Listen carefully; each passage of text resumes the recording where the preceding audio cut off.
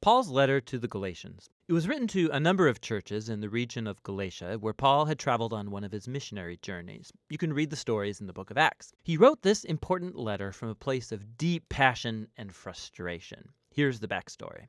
Christianity began as a Jewish messianic movement in Jerusalem, but its message was for all humanity, and so it quickly spread beyond Israel. By Paul's time as a missionary, there were as many non-Jews as there were Jewish people in the Jesus movement, and this sparked a huge debate that we know about from the book of Acts chapter 15. Historically, the covenant people of God were focused in one ethnic group, Israel, and they were set apart by the practices commanded in the Torah, like circumcision of males, eating kosher, observing the Sabbath. And there were many Jewish Christians who believed that for all of these non-Jews to truly become a part of God's family, they needed to obey the laws of the Torah. And so some of these Jewish Christians ended up coming to the Galatian churches. They were undermining Paul and demanding circumcision of all these male non-Jewish Christians. And so many of them were. And when Paul found out, he was brokenhearted and angry. And this letter is the result.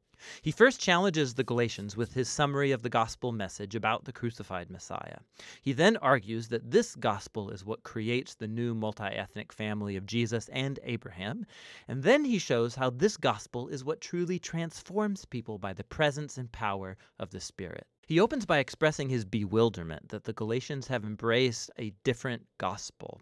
It's the one promoted by these Christians who badmouth Paul and demand circumcision. So Paul first defends the authenticity of his message and authority as an apostle. He was commissioned by the risen Jesus himself to go to the non-Jewish world. Remember the story from the book of Acts.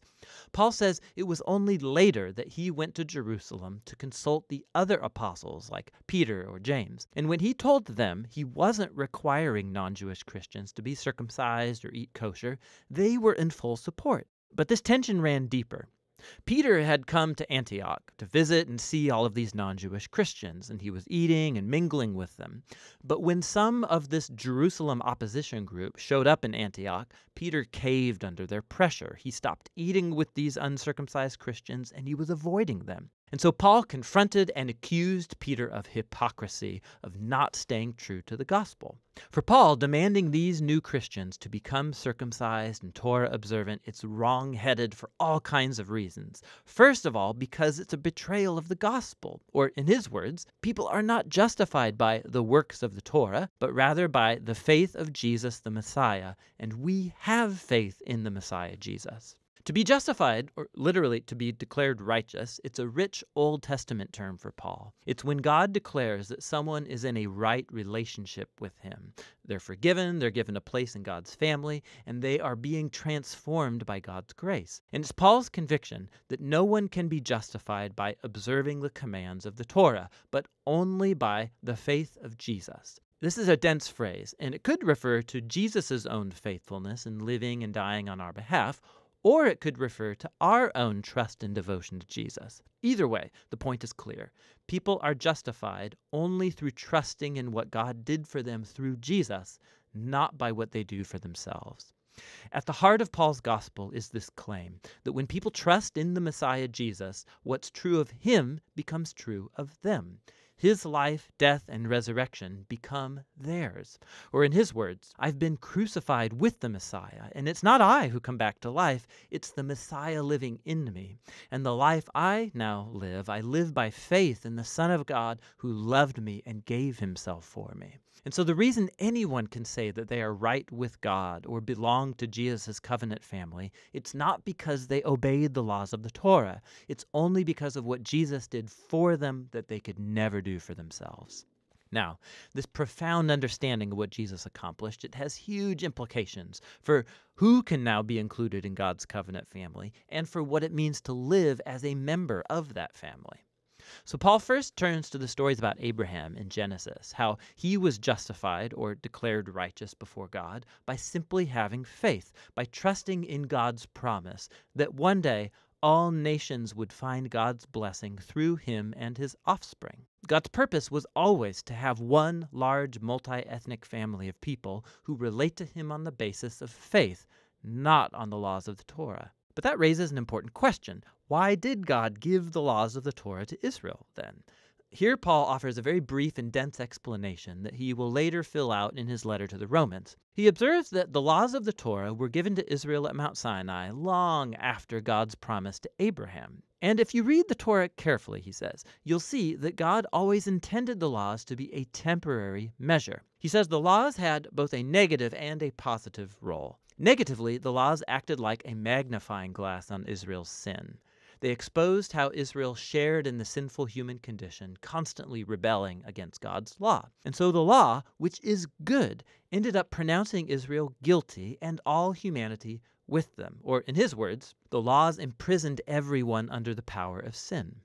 But the laws also had a positive role. They acted like a strict school teacher that kept Israel in line until the coming of the promised offspring of Abraham, the Messiah. And once the Messiah came, he fulfilled the purpose of the laws on Israel's behalf. Jesus was the faithful Israelite who truly loved God and neighbor. And as Israel's king, he died to take the curse and consequence of Israel's failure into himself and bring redemption. And so now through Jesus, the offspring of Abraham, God's blessing can come to all people, regardless of their ethnicity, social status, or gender. For Paul, requiring Torah observance from non-Jewish Christians, it makes no sense. It's acting as if Jesus didn't fulfill God's promise or deal with our sins. It neglects the new freedom gained for us through Jesus and the gift of the Spirit, and it limits God's promise and blessing to one ethnic family. But, Paul's opponents might argue, the laws of the Torah, they're a proven guide to living according to God's will. How will non-Jewish Christians learn this? Paul responds in chapters 5 and 6 by describing how Jesus' transforming presence through the Spirit is the key. The laws of the Torah are good. They're wise, Paul says. In fact, they can all be summarized, as Jesus did, in the command to love your neighbor as yourself. But the laws, good as they are, they did not give Israel the power to obey them. In contrast, the good news is that Jesus did fulfill the laws on our behalf, and now he lives in us through the Spirit, making his people into new humans who fulfill the law by loving others. So Paul goes on to contrast this old and new humanity. The habits of the old humanity are obvious. These are behaviors that dehumanize people, they destroy relationships and whole communities. And while the laws of the Torah prohibited these behaviors, Jesus actually put them to death on the cross. So when a person trusts in Jesus and lives in dependence on the Spirit, his life becomes theirs and produces what Paul calls the fruit of the Spirit. This is Jesus' way of life that he wants to reproduce in his family so that they become people of love, joy, peace, patience, kindness, goodness, faithfulness, gentleness, and self-control. But this fruit isn't automatic, Paul says. It requires cultivation, just like real fruit. Or in his words, if we live by the Spirit, we have to keep in step with the Spirit. This requires intentionality.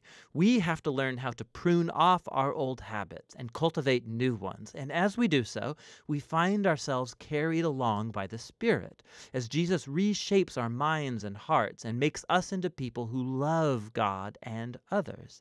And in this way, Jesus' people fulfill what Paul calls the Torah of the Messiah. In the end, Paul concludes, this requirement for Christians to become Torah observant or be circumcised, it's an adventure in missing the point. What really matters is God's new creation, this new multi-ethnic family of the Messiah, people full of faith in Jesus who are learning to love God and others in the power of the Spirit.